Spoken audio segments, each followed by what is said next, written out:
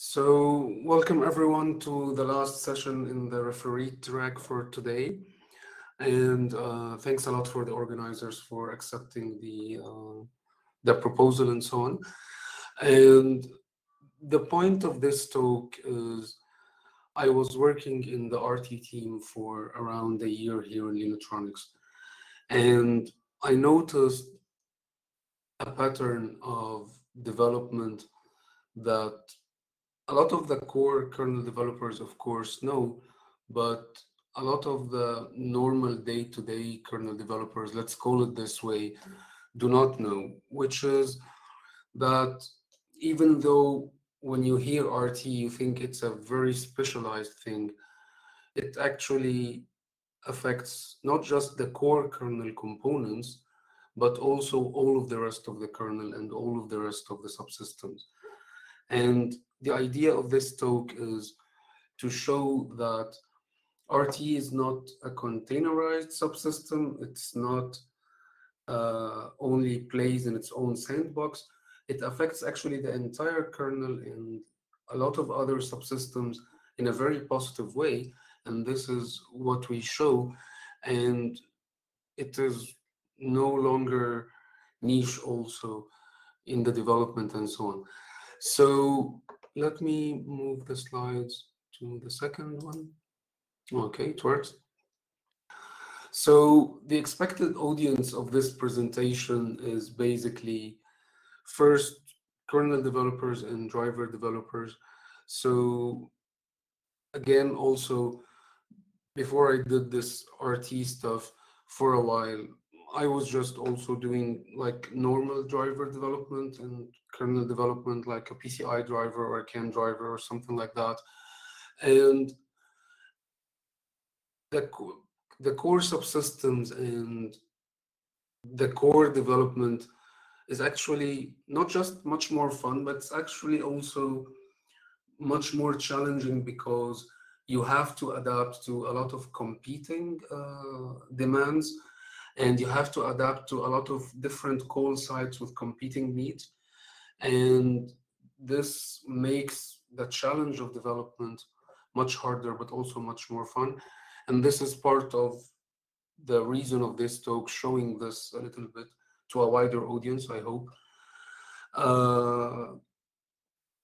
The other audience, expected audience of this presentation is basically advanced users of CAN-RT. And these are not just users, they actually use CAN-RT in their products and in very industrial products and manufacturing and so on. So they are quite advanced. They are not run-of-the-mill users.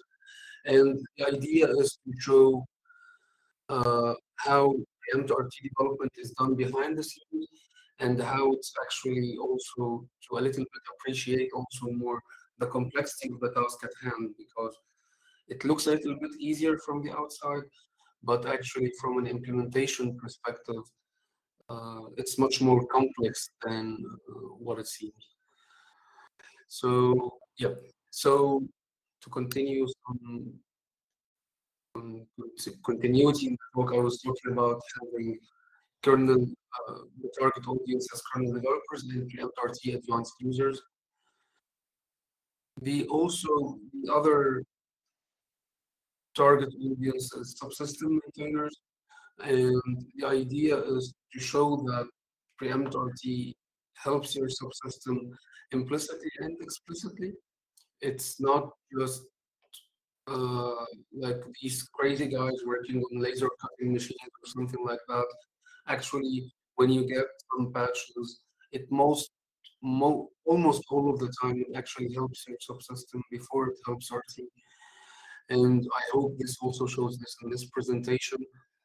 And yeah, if you are the looking for system maintainers end up, then you already know all of what I'm going to say today. So yeah.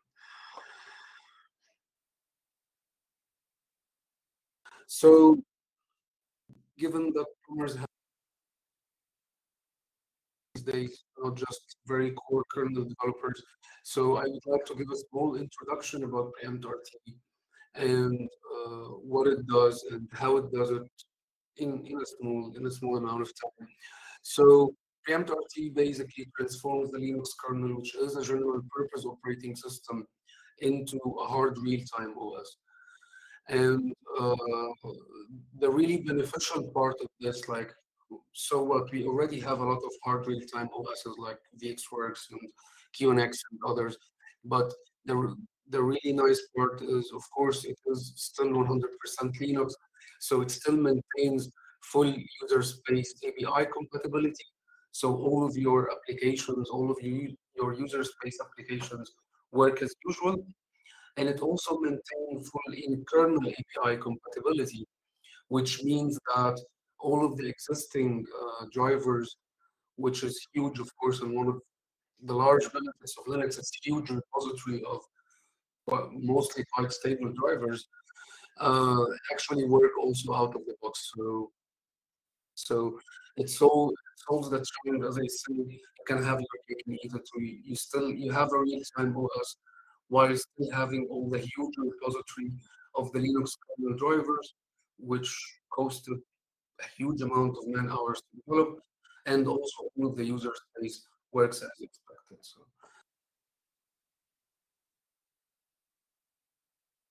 So the main idea of having a hard real-time system is to minimize the sources of latency in the system and the sources of scheduling interference.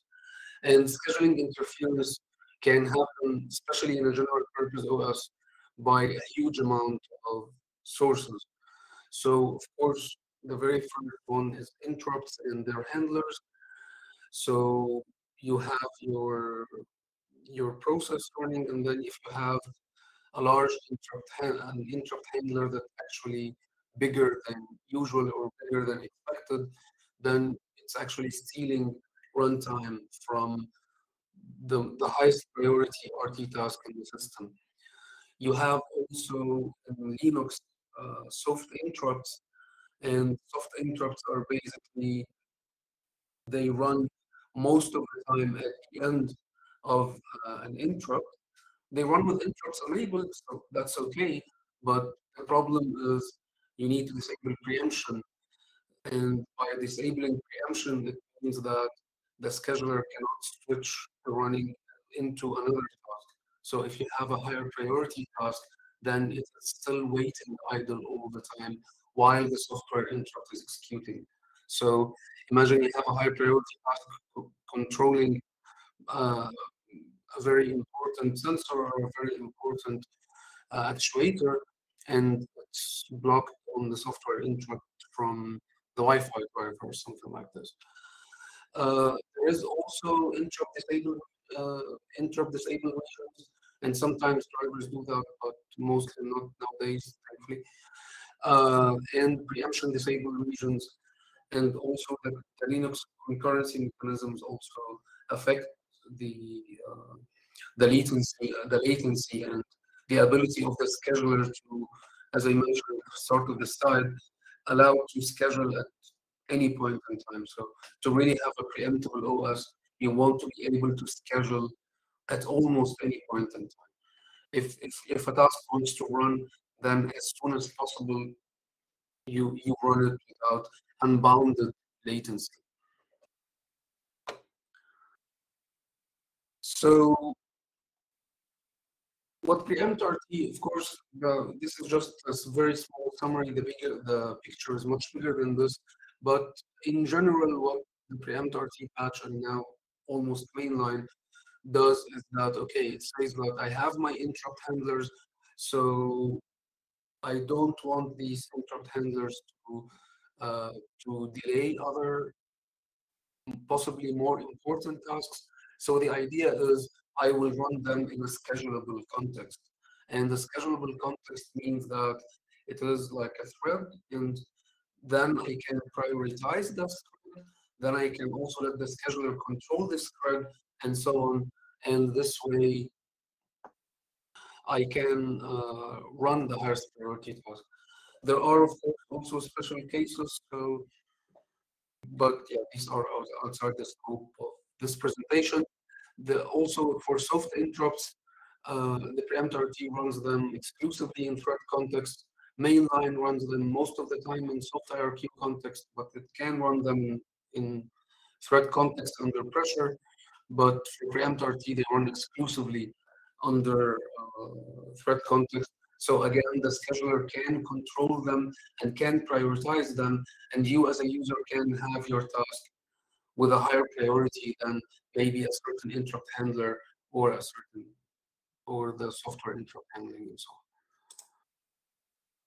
So spinning locks, they are also a problem for real-time kernels in general, because if you have a spinning lock, then usually it means that you need to disable interrupts. Uh, if uh, if you can actually, if some of the interrupt handlers actually acquire the same spin lock, then you need to disable interrupts. Otherwise, you will get a deadlock on the same CPU, and the entire core will die. You need also to disable preemption, of course. Otherwise, another task can then you can get preempted off the CPU, and another task tries to acquire this spin lock, and then it waits the entire scheduling tech just uh, just spinning, which no one wants. So RT also replaces this with RT mutexes, except in very special cases. And then RT mutexes have priority inheritance and so on. There's also blocking blocks in general, also for preempt RT. They use the RT mutexes with priority inheritance to make sure that the highest priority task is not blocked by lower priority tasks in case of locking dependencies and so on. So the first part of this talk is about something called sequence counters and sequential locks. And the idea of sequence counters is that they are a reader-writer consistency mechanism, but they only allow lockless readers and no writer starvation. And by this, it means that writers can always run. So a writer can never be blocked by a reader. Okay. And the catch is if the reader must be able to retry the section, and because yeah, if you have everything in the same time, then you will get race conditions and so on. So the idea is that this mechanism actually favors writers, uh, makes sure that writers can never starve, and you can't have an arbitrarily large number of readers that don't block each other.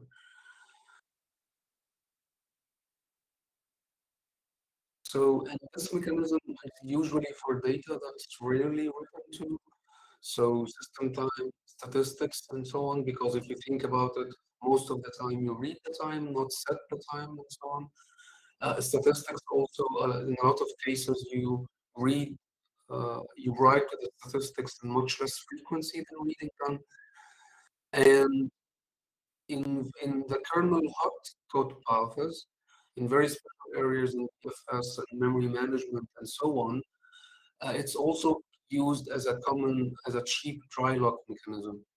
And the idea is that because sequence counters do not use atomic operations, for example, in x86, they do not raise the lock signal, which actually synchronizes the caches and so on, which is a heavy operation.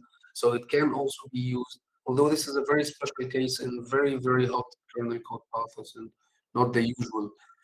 And there is a small file actually documenting all of this, which we wrote just during all the RT development, which I will be taking in following slides. So I'm happy that there is no technical issues anymore. Yeah. So the working mechanism is actually deceptively simple for sequence counters, and we will see each write macro and read macro is actually 2 lines and so on. So the idea is that you have a counter, which is I start set at 0, and then the writes when a writer starts its write section, it increases the counter. And when it ends the write section, it also increases the counter. And the idea is the reader can actually know if there is a writer in progress by seeing, okay, is the counter odd at the start of the read section? Because if it is odd, then this means that a driver, a writer is already, a write section is already active. But this check is also not enough because maybe it's even, but while the read section is, let's assume a big read section, while it is executing, a full write section was executed, uh, like let's go in this area. So the idea is you also check for if the counter has changed at the end of the read section to make sure that this does not happen. So actually, if at the start of the read section, if the counter is odd, and at the end of the section, the counter, if the counter is even, and at the end of the section, the counter did not change, then actually you are sure that what you have read is consistent, and then you can continue on. But if this is not the case, then you know that you have read inconsistent data, and then you retry again. And you keep retrying until you make sure that you actually read consistent data. So as you see here, this is why writers are more favored in this case, if you think about it. But because they happen very rarely, so actually the retry loop on the read side rarely happens. So if you use sequence counters correctly, you should happen them in scenarios where writes are very rare.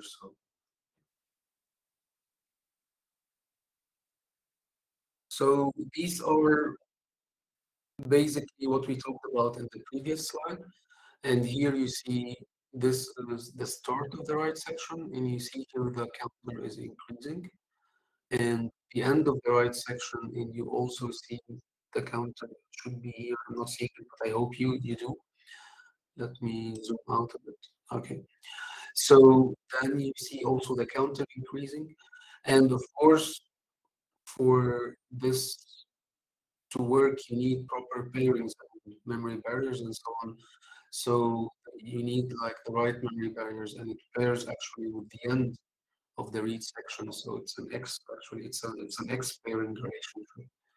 But why is it an X pairing is outside the scope of this presentation.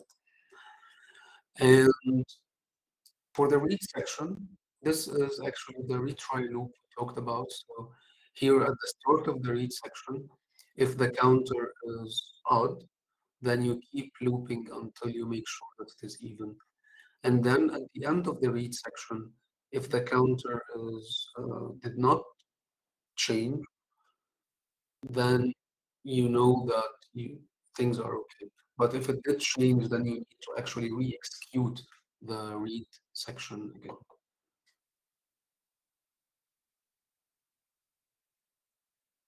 So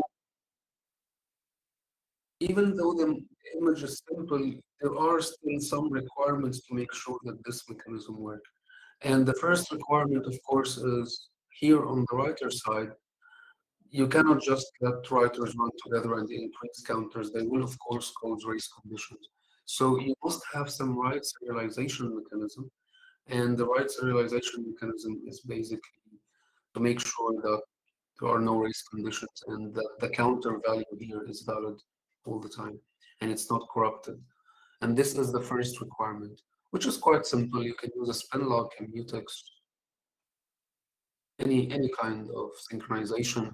This is okay. The second requirement is you also need to have preemption disabled for the right section. And if you think about it, this is also because if you have preemption enabled, then you actually risk the reader preempting the writer. And if the reader preempts the writer, then in it is possible that it will infinite loop forever because like it is preempting the entity which the only entity which will actually allow it to make forward progress. So it has stopped the writer, and the writer is the only thing which will actually allow it to go forward. And then it live locks. So this is, of course, very bad scenario that no one wants. So this means that also here preemption must be disabled. And the idea of disabling preemption when talking about the mainline kernel is simple. If you use a spin lock, for example, or a read-write lock, which is a form of a spinning lock, then preemption is automatically disabled for you, right? But if you use something like a mutex or a wait wound mutex or something like that, or a semaphore, then you will actually need to manually disable preemption. Otherwise, you will risk live locking the kernel. And I will show you later that we actually code like 6 or 7 cases where people forgot doing so. So this can be quite tricky.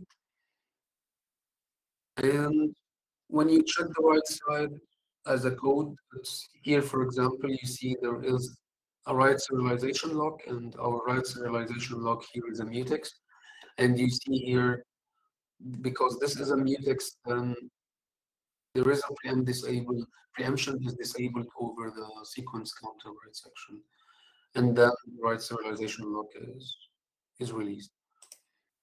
If you are using a spin lock, then okay, you don't need to disable preemption, but you need to be careful because you don't also want to be interrupted by readers in interrupt handlers or bottom halves and so on. So if the sequence counter read section is in an interrupt or in a bottom half, then you also need to disable interrupts or bottom halves. The idea is generic. It's not just about preemption. It's that like I can never be interrupted by a read section of the same sequence counter. And that's it. And here is the read side. And as you notice here, there is basically the read set count begin, and then there is the retry loop at the end, which actually makes sure that, okay, if the number has changed, so sec here is actually the sequence number, and here you are giving it for a check, and then it says, okay, did the counter change or not? If it did not change, then I know that what I've read is consistent within each other. So all of this is pure mainline, has no relation to RT at this stage, but it actually poses a lot of problems for RT. And the problems for RT is, I just said like 2 minutes ago or something that preemption must be disabled, right? And I mentioned implicitly, but let's talk about the explicit case. So here, for example, we have a write section, and they are using a blocking lock, and then they are doing a preempt disable. And having a preempt disable over such a region, and if it's especially big, then this means no higher priority RT task can schedule on that CPU, which means latency, which is the definition of latency actually, that a task wants to run on the CPU, but it is blocked by something. And this is not just a theoretical case. So for example, in the DRM stack and the graphics stack, especially because the graphics stack have a very heavy code chains, this was actually noticeable, and we will see how this problem is solved. The other issue is, even if you are using the spin lock as the write serialization mechanism, for RT preemption, spin locks are not, they are actually replaced by RT mutexes, and preemption is not disabled. This means actually that your sequence counter write section can be preempted by a reader, which means that the reader can actually infinite loop and live lock the kernel. So this means that, okay, the kernel can be live locked, so the kernel is basically broken if this problem is not solved. So these are the challenges for preempt RT: latency and readers interrupting, preempting writers, and live locking the kernel. So There was a solution first in the external preempt RT patch. So historically, the preempt RT patch was an external, but over the years, year by year, more parts of it are getting mainline. So before this part was mainline, this part is actually mainline now, but I wanted to show how it was done before the mainline to do a comparison. So before it was actually mainline, let's say that the call site was having a mutex or a wait-wind mutex as the right serialization mechanism. Then this means that this call site, if it was not buggy and it was correct, actually had manual preempt disable enable, like we had problems, for example, with the graphics stack. This means actually that the preempt RT patch had to patch the call site, like graphics drivers and network drivers and stuff like that, and say, okay, if not defined preempt RT, no, don't do.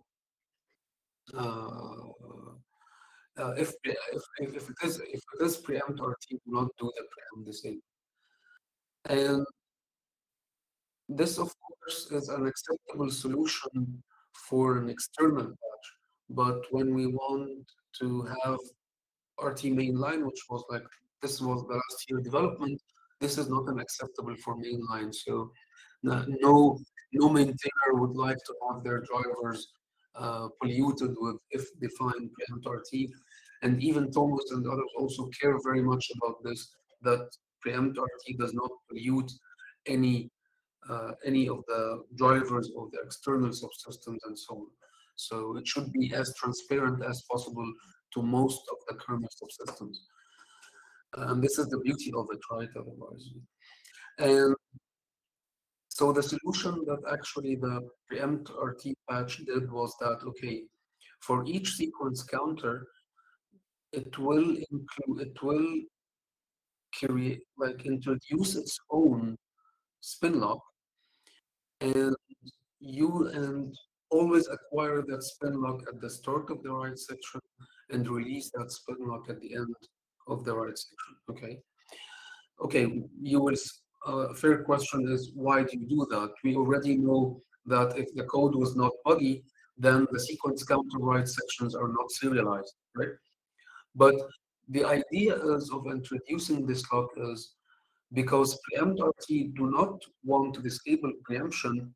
So for write sections, so it wants to somehow break the live lock when it happens. So one way to break the live lock, which we talked about, is okay, we have the reader section, we have the read section here, and the read section at the start, it asks as usual, is the counter odd? And if the answer is yes, then this actually means that it is possible that this reader preempted its own write section, which means that it is possible that this is a live log scenario. So what the preempt RT patch did, which was a patch by Thomas a very long time ago, like 10 years ago, was that, okay, we know that the writer actually has this spin lock acquired because we modified the sec count implementation, right? So if the reader actually acquires that same spin lock, then the live lock scenario will break because basic kernel scheduling will say, okay, I'm trying to acquire a lock that's already locked, so I will let the owner of this lock to continue running. So what will happen is that the live lock will actually break and the write section will be allowed to run. So remember that we interrupted the write section, but even though we interrupted it because we acquire the same block that it's already acquired, then we actually allow it to continue until the end. And this way, we can actually break the live lock and allow the reader to make progress, to make forward progress. And this actually breaks the entire live lock, so it's not a problem anymore. Yeah, it's a little bit complicated, but it actually works. So there is no problem with that. So there were two problems when trying to mainline such a solution. Let me go to the next slide. So we know it solves the latency issues, right? Because preemption is not disabled for the right side. So this is very good for RT.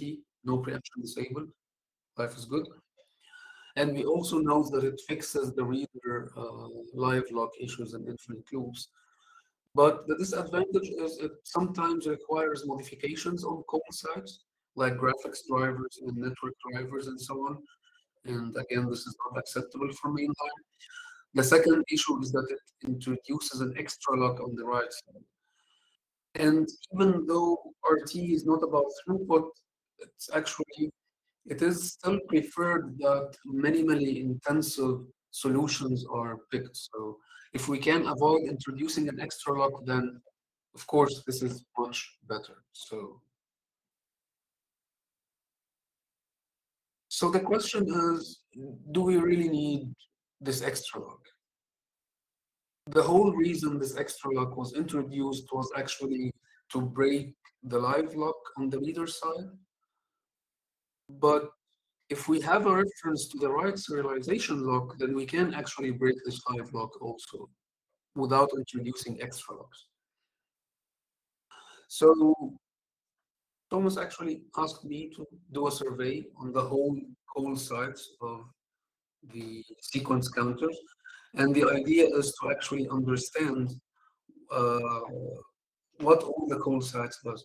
And this was actually really nice because it was, from a personal perspective for me, it was like the first time I worked before with other subsystem maintainers, let's call, and people who work in their own sandboxes and so on. And everyone usually cares about their own sandbox and don't care about the entire kernel. And it was actually quite fun to to work in a way that we actually don't care only about uh, one subsystem or even RT. So most of the RT development we do is actually, yes, it fixes RT.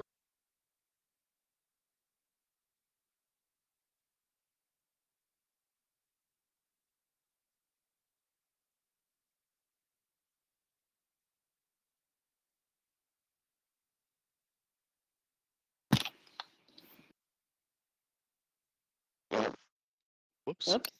Yeah, it looks like we might have a.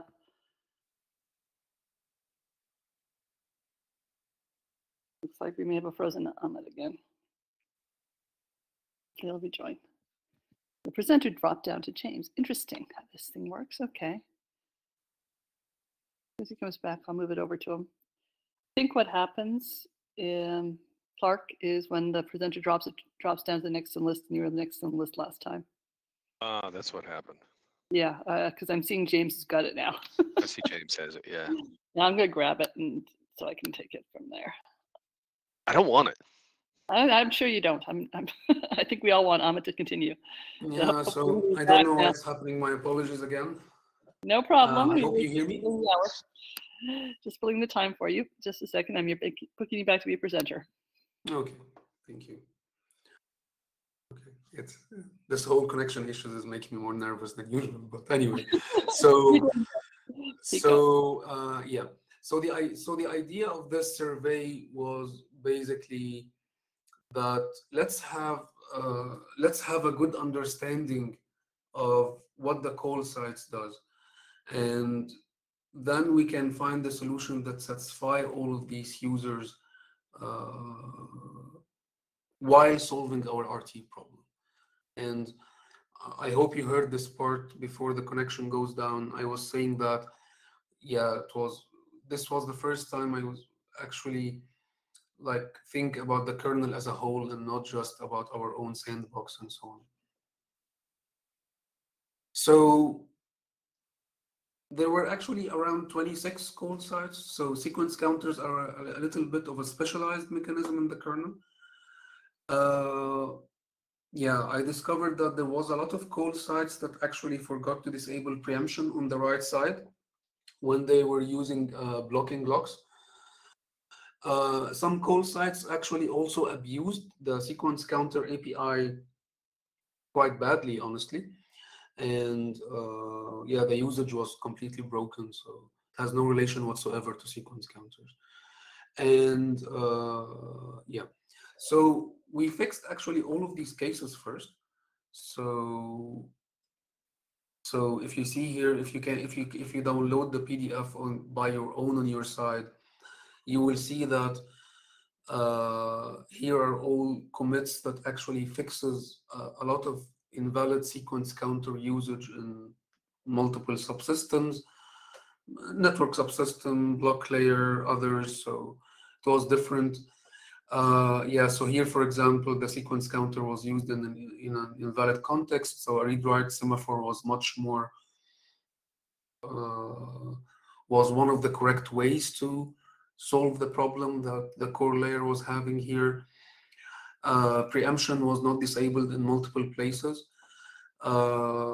Yeah, so in the swap code, sec count latching was used, but it was unrelated to sec count latches, and yeah, even Peter got angry about that. So yeah, so we fixed all of these cases, and I was like typing out, but I was actually happy while doing all of this because it's looking at the kernel from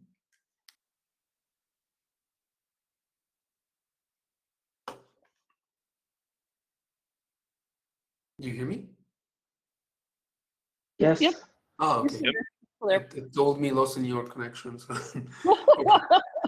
So that's why I thought it's okay. So yeah. So yeah. So and these was and all of these fixes were actually done before starting doing anything RT. So the idea was, okay, let's first clean the plate and make sure that all of the call sites are actually correct, and then let's see what to do with them.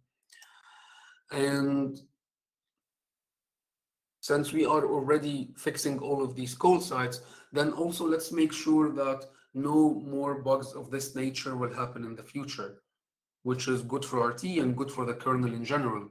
So, for example, I added like a lot of lock depth checks to make sure that preemption is disabled in the right places, that the right serialization lock is held when it should be held. I also noticed that, I mean, when you have a kernel API and you see a lot of subsystems using it wrong, then it's also possible that it's not the fault of the subsystems, right?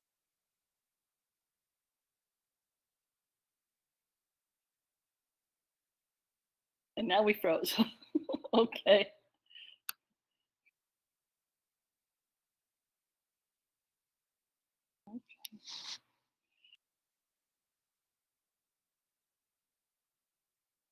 Thomas and I were just boggling at the idea of Peter getting upset at anything. I just can't imagine. Really? That's really hard to imagine. I know.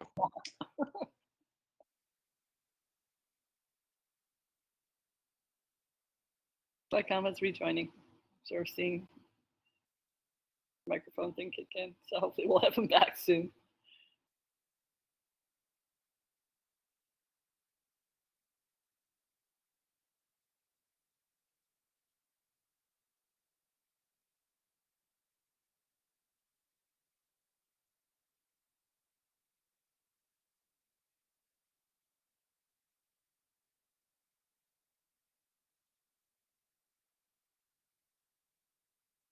I don't know, Thomas. I think Ahmed needs a better internet connection.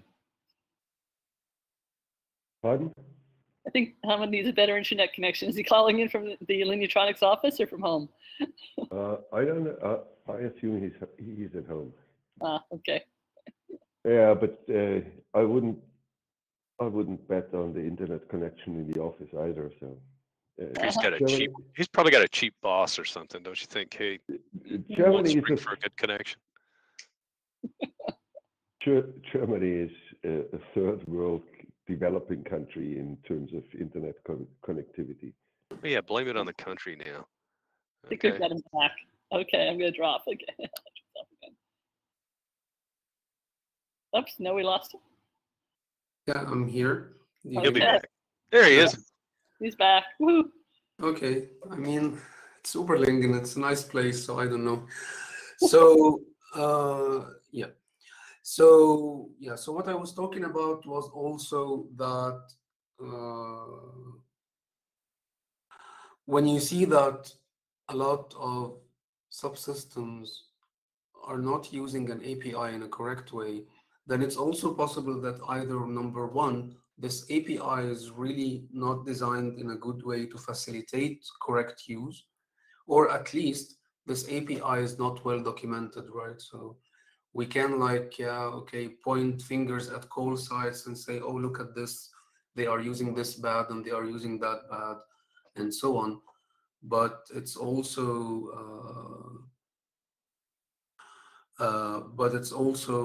that, yeah, it also means that at least the API is not well documented. And this is why, while also doing all this work, I thought, okay, it's a good opportunity. So kernel docs was created for each of the APIs, and sequence counters, I only showed like start write section, end write section, start read section, end read section. But actually, the APIs are quite complex. There are a lot of variants in there, and they are very delicate, and sometimes it's actually hard to know which is doing which. So yeah, I try to help this problem by adding proper kernel doc for each exported function, and also there added like a big picture documentation under documentation locking. So under documentation locking seklog.rst, then we warn you that if you are using sequence counters, you should have a right serialization lock. You should have preemption disabled. You should disable interrupts or bottom halves if the read section can be invoked from interrupts or bottom halves or something like that, and so on. And yeah, after all the call sites actually and the bug fixes and cleanups were done, so after like, I don't know, like 30 patches that was merged mainline, bug fixes to call sites, documentation, reorganization, documentation, and so on, then the solution to actually associate the right serialization lock to the sequence counter makes sense, because all the call sites were now using the API, the sequence counter APIs in a correct way. And yeah, so we introduced all of these new sequence counter types, and these are safer sequence counter types. So by design, the main sequence counter type is called seccount_t. And now if you go to include Linux secclock.h, you see seccount spinlock_t, row spinlock_t, read write lock_t, mutex, wound weight mutex, and so on. And the idea is that the right serialization lock is associated with the sequence counter. So the benefits of this is, for mainline, is that we have a lot of extra lock depth checks to make sure that the right. Okay, you just asked me to do that. I have no clue what the slides look like, so but I try. Okay. Well, you've got 5 minutes, so go. Okay, I Take us read home. faster. I pull a row step. Okay. So associating the locks is helping with reliability, because we really can instrument it with lock depth. So aside of that, for a non-RT kernel, the association of the lock has no impact at all. And what we were able to do is actually to move the preempt disable into the sequence lock writer sites. So this is not longer a requirement on the calling code. It's actually done underneath, and that helps RT in two ways. So let me figure out whether that's explained in the next slide. Yes, so that's how it looks like from the initialization side. You have a mutex image, you associate it when initializing the sequence count, and then you just do a write sequence count begin end. Everything is correctly done inside. And logdep will fail if you call write sequence count begin without holding the mutex, which is nice because we didn't have that before. So how it helps our T to avoid the long preempt disabled sections is on our T we always associate the log to the sequence count, and if a writer holds is preempted and the reader actually sees that the counter is odd, which means the writer is in the critical section, and then we acquire the serialization log because we have a pointer to it. So it's completely invisible. The hacks we had before in RT were really ugly, but this one is rather elegant, and it comes with the extra benefit of being able to debug these things even on a non-RT kernel. So we have the latch sequence counter.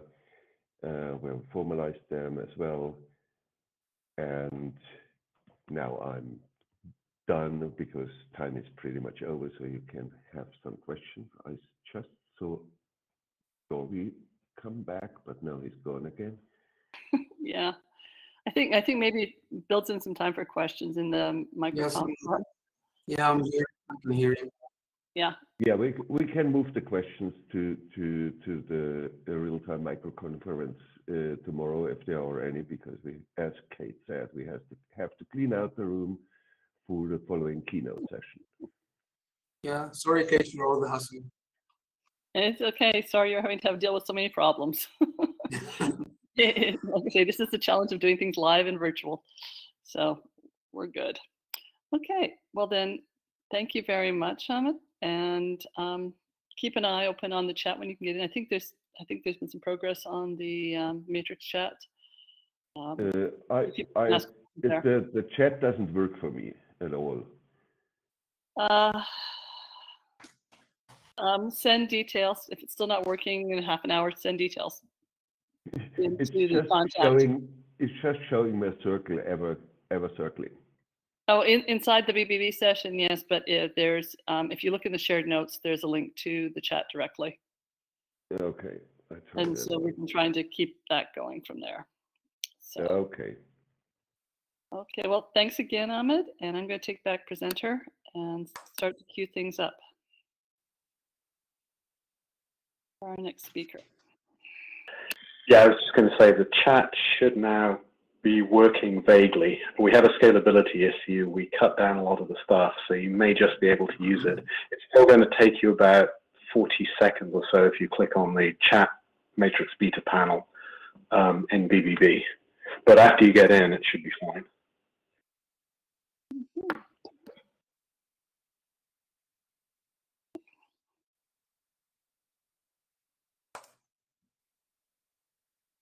Kate, in case I can't access the chat, can you forward me the questions which arise and we can pick them up tomorrow?